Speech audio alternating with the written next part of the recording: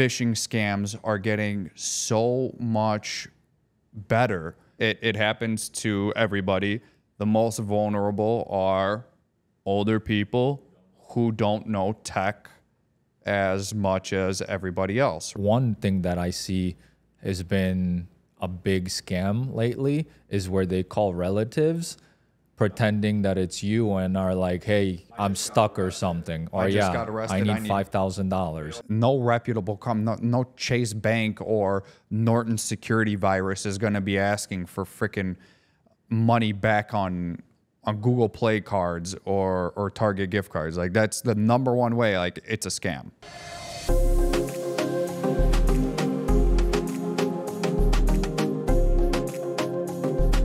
This lovely topic is something that everybody is going to either need to know or already has some knowledge about it, but it's cybersecurity and scams, like phishing scams and emails, text messages. I've been seeing them pop up on Instagram DMs and comments, Facebook. They're all over, right? If you haven't seen, there's actually a movie that just came out, action-packed Jason Statham movie called The Beekeeper, and that's what it's about. I actually watched it on the flight to Was it good? To California. It was, you know, typical Jason Statham, blowing up, action-packed, fighting, guns, all that. Ah, so he transitioned into like being a thief, but doing it through cybersecurity? No. He was called a beekeeper, and it was a secret part of the government that kept order throughout time, right? And he was a retired beekeeper, and he rented a space from this older lady who got a phishing scam through her email, and they took several $1 million from her, which was an account that she managed for somebody else. I think it was a charity. She ended up taking her life, and he got pissed, and he went after whoever did it. Okay. And don't spoil too much of the movie here, but I'll end that the woman's daughter was an FBI agent who was, you could put it together basically. Okay. But yeah, it happens to everybody. The most vulnerable are older people who don't know tech as much as everybody else, right? And even now, phishing scams are getting so much better where it'll act like it's your bank, whether it's Chase Bank, BMO, Bank of America, whatever. You'll get an email saying it looks exactly, you put it side by side with an official Chase or whatever email saying fraudulent activity, log in, change your password. It's not work. Yeah, you're logging in. It's not working. It's not working. You're gonna click change password, and that link that you click is from the scammer, and they know your password. And now they know your information. Or you're on the phone with them saying like they contacted you saying, oh, they're part of the antivirus that's been programmed to your computer. Something happened. You've been overcharged for it. Let us refund you the money. And then the whole premise is like, oh, we need to send you a $50 refund because you overpaid for it, which you never paid for in the beginning. Right. They're going to send you a receipt that looks like you did, and then they're going to get this whole transaction through you. They'll get access to your computer live, and when they go to send over the refund of $50, they're going to send you $5,000 or $50,000 and be like, oh my God, I hit an extra zero, blah, blah, blah. I'm going to lose my job. Can you send the difference back? And that's where they get $100,000 off the credit card if possible. Exactly. Okay. Exactly. Yeah, this stuff is being like, it's just becoming more and more popular nowadays. And I feel like also when people are tighter on money, it even happens more so because now the unethical people try to, that's how they want to make money, you know? Right. They're like, I don't have money to pay rent. I'm going to try to steal it, you know? So it's like the tougher the times, the more of these things happen. And I think now, like even in our company, like part of the whole job is making sure employees are not clicking on things like that, because you and I are pretty advanced in this field and we know pretty much 99.9% of all the scams and how they look like, right? But then there's still some that are like, even we question like, this looks legit, you know? This is like either the best one we've ever seen, or we're still not sure if it is one or it isn't. And you have to like double check somehow. Question everything. If you think, even if you believe that it's your bank, the best thing if let's say you get a call and they pretend that it's your bank, and it could even pop up on your caller ID as Chase Bank or BMO, whatever. Your best bet, hang up, go find their call number, whatever it is. Verify. They could even spoof the number. Type it in yourself on your end. Don't let it come in. Don't get a call from somebody coming in, because they'll spoof the number and make it look like it is Chase Bank calling you. End the call. Find an actual number. Don't click call back, because you're just going to call back that spoof number. All right. Type in the number yourself, call it, and then talk to the agent and verify, did you guys just call me? Yeah. And see. If yes, then okay, you're fine. If not, which most of the time it's not, you'll know, and you just saved yourself from getting scammed. Yeah, you have to be really careful, because you could go on Google, type in something, and you know, Chase Bank or any kind of bank you're looking for, and you still might find the wrong number, you know, and are calling someone else. So go into your local branch and talk to a personal banker or a teller and have them do it with you. You have to be careful, because this stuff is like big time. You might even think that you know so much and you've seen all of it, until this stuff evolves daily. They are so good at changing this stuff up that now it's going through Bitcoin and cryptocurrency. And I mean, the biggest way to tell is like, all right, send it back in Target gift cards or Google Play Store cards. No reputable no Chase Bank or Norton Security virus is going to be asking for freaking money back on Google Play cards or Target gift cards. Like, that's the number one way. Like, it's a scam. Some of these are so noticeable, but then again, to you and me, because there's so many people that truly just fall for it. They don't know, which is like, how can you blame someone when you don't really know? Maybe this is your first time having an email, you know, which there's still plenty of people that probably don't have an email. Tomorrow they might be setting one up, and a year from then they might get their first, you know, link sent to them where if they click it, everybody takes over their whole computer and whatever's on it, right? Right. So it's like, I feel like that one is the one that's the most popular with the link clicking. And that one gets a lot of people, I feel like. So when it comes to links, I feel like if you're going to click a link, you always have to make sure that you are doing some kind of, you know, verification, whether the email where it came from, you know, is a legit email, or something. You just can't be clicking links. This is another big thing on top of it, to always have two-factor authentication set up on every account, whether it's an app or, you know, send the message to your phone number or call or another email. That's one thing. Second, which I know very few people do, one person who surprisingly does it the other way is my dad. He does not repeat the same password for an account more than twice. Oh, wow. He's got different passwords for damn near every account he has, which is crazy. Or he has I would say if you're going to have passwords, if it's banking, don't have your email password and your banking password the same. That I don't, and for sure. Have at least 5 different passwords that you use, and never do, when it comes to digits, never do your birthday or your home address. Right. And never keep it at the bare minimum characters. Always go more.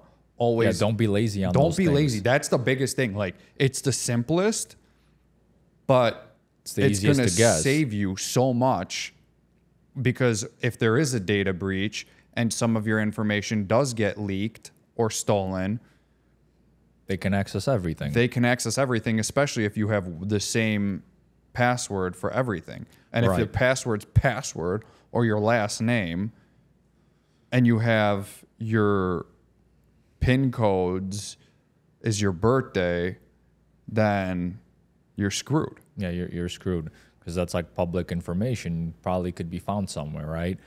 One thing that I see has been a big scam lately is where they call relatives, Yep. pretending that it's you and are like, "Hey, I just I'm got stuck arrested. or something." I Or, just yeah, got arrested. I need $5,000 Bail money. Can you wire it to send it to my PayPal? And with AI, like They could being copy good, your voice. right? They could copy your voice. Spoof your number, copy your voice.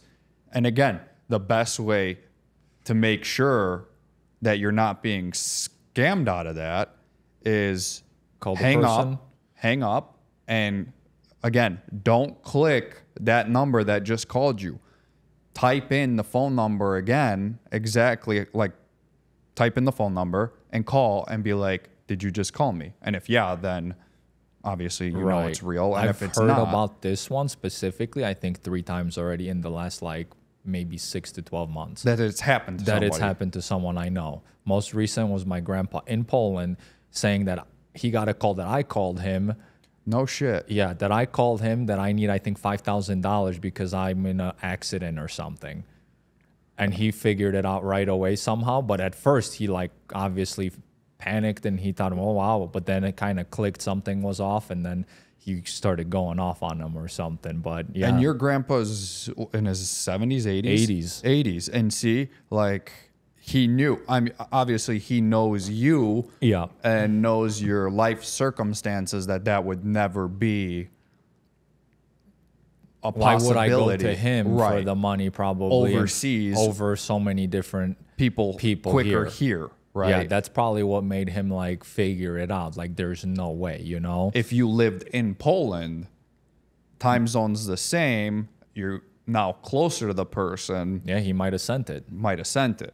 But now that he's overseas, 7-hour time difference, he knows your parents are here, I'm here, other people are here. It's like, Yeah, so it's like it's happening. So people have to be careful, and it's hard for us to like say what's next because there's always going to be something that they're going to be trying to do. As soon as, you know, technology evolves, there is a new thing that they're trying to take advantage of right at the beginning because it's the easiest. Like the AI thing right now with the voice, I think that's going to get a lot of people. when we did the AI episode and we said that we want to see really harsh regulations come in, I think with AI, this first regulations that need to come in is that it can't be used for voice and it can't be used for images. Honestly, I know it's a touchy subject there where it's like, well, now you can't use it for that or this, but it's like we need it to stop it somewhere because it's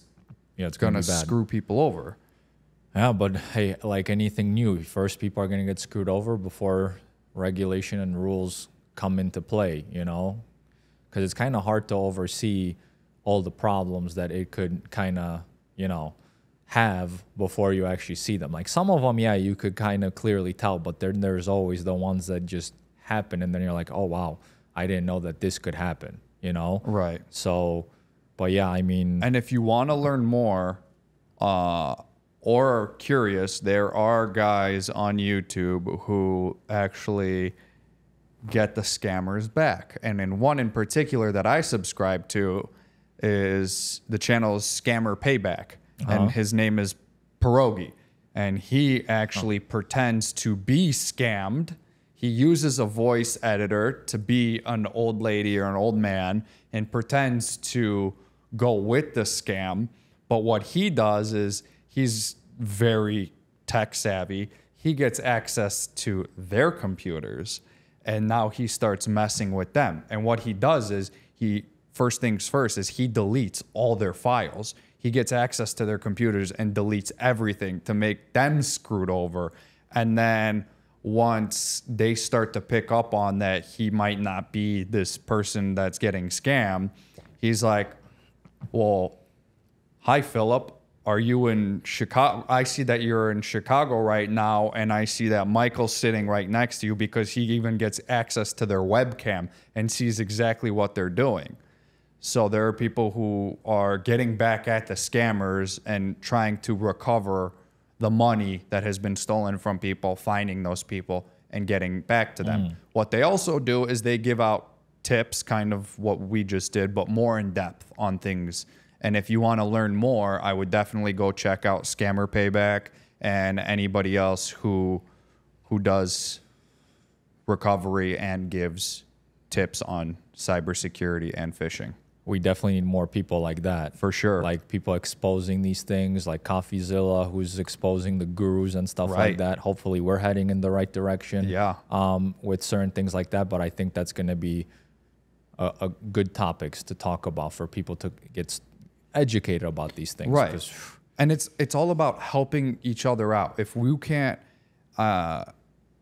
if it's not financially, it doesn't have to be financially. But in a sense, it is becoming financially, because what you learn from this helps you save potential money that you could get from being scammed by somebody, right? So again, our big thing is always helping out other people, and the biggest is with information. Cybersecurity and phishing scams is just going to get more in depth, crazier, a lot better for the scammers to trick you, but just staying on top of these things and knowing how to protect yourself, to prepare yourself in a way, is best. Now, question: have you ever been scammed by anything? Luckily, like that? I have not been scammed directly, where I've clicked a phishing link or given up money. I have been a victim of data breaches on multiple platforms. And I've had to go and reset my passwords. And actually now I am in the process of changing up passwords and doing multiple different passwords, like don't have the same ones for I make it for my your habit. emails and your banking, and don't have your banking passwords all the same, like have them different, I think that's what people should do. Always change their passwords every couple of months or a year. That's what I do. I always go back to my password, change them at least once every year. I know nobody wants to do it. I definitely don't want to do it, but I think it's a good thing to do, especially the important accounts. Right. Because I've never been duped like that, scammed by anybody, but except those breaches. But you never know. Like, these things are getting so good, you don't want your account taken, your bank account taken. I mean, actually, I had my credit card stolen. Well, they didn't. I had the card, but someone had to gotten the number somehow, because remember, we lived together, and then one day I wake up, I'm like, oh wow, spend like $12K on hotels or something right next to us in Chicago. I'm like, oh, that wasn't you. There we go. No, it wasn't me. I'm like, well, if I'm gonna give $12K to someone, I'd rather go and sleep in those hotels, than having someone do it. And I'm glad you brought that up, because it slipped my mind. Another great way, if it's not you outright giving out your information, like sending money to somebody, lock your credit. Go to the big three: Experian, TransUnion, and I forgot the third one, but. The third one. Lock your credit. Make sure to lock your credit when you're not. You have it locked? I do now, because we have it locked too. Just had something happen at work, and it frightened us. So we locked our credits are locked, and that's the thing. Like, if you're not actively looking to open a line of credit with a credit card, if you're not buying a car, if you're not getting a mortgage, you're not doing or looking to rent something like an apartment. Yep. Where they need to run the credit. Yeah. Anytime you need your credit run, then all you have to do is call right before you go in to get your credit run, let them run it, and then lock it right back up right after. And it takes like 10 minutes or something. So, right. because we've done it a bunch of times. Safely do it. Give yourself an hour. Yeah, but it's quick. But it's quick. And 99% of the time, you're not going to be running your credit check. So, like, Right. why do you Why need to leave it unlocked? open? Exactly. So, those are just a couple tips, I think, that we could share here in this episode that I feel like could be beneficial that maybe people don't know about. So, Yeah. have to be extra careful. Absolutely. And if you have been a victim of a scam and you have a story, or if you have another tip, go ahead and leave us a comment. Let us know and share that with everybody.